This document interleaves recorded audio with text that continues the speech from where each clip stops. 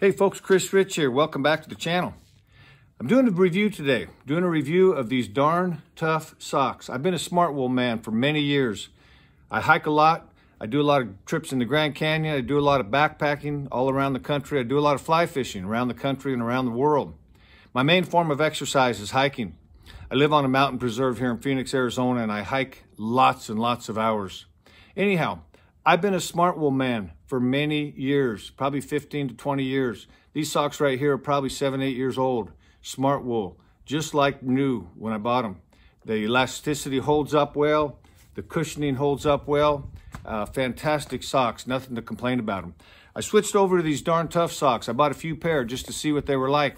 A lot of hype about them in the stores.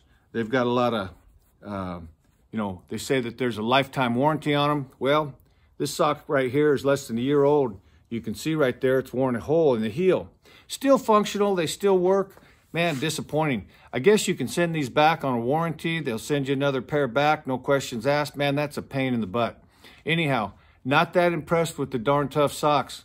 I'm gonna switch back to the Smart Wool. They've been tried and true. The other thing about these is they've got a lot of different styles, heavy for fly fishing or for cold country. Medium, light, they've got hunters, they've got snowboarders, they've got skiers, so they've got padding in different places.